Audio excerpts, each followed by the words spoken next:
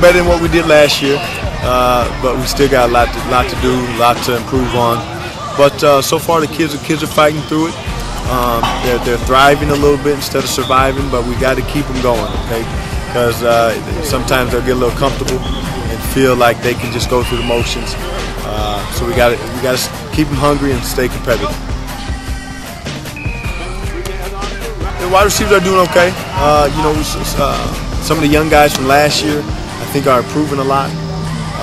And then some of the rookies, the freshmen that we have in here now, you know, James O'Shaughnessy came in this summer, has learned the offense, has picked up some of the stuff already, which is good, which is helping him out.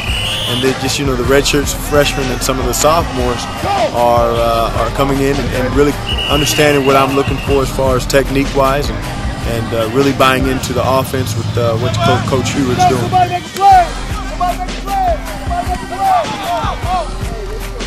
I think they're doing a lot better, especially because they have a year under their belt in the system. They know what we're looking for. They know what I'm looking for. So they're definitely improving a lot better than what they did last year, which is exciting because they're only going to get better. And so we got talented kids. You know, we got talented kids that just got to understand their craft of being a wide receiver, because it's more than just running down the field and catching the ball. They got to be able to block. They got to be able to read defense. So that's important, and they are improving.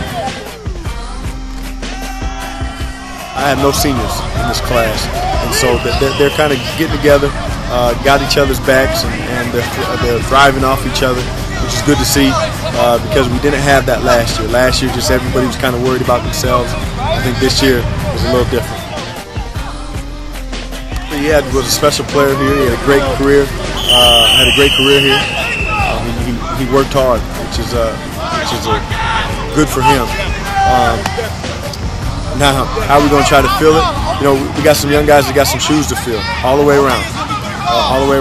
You know, from the incoming freshmen to the returning guys, everybody will have some catches to make up, because obviously we lost a lot.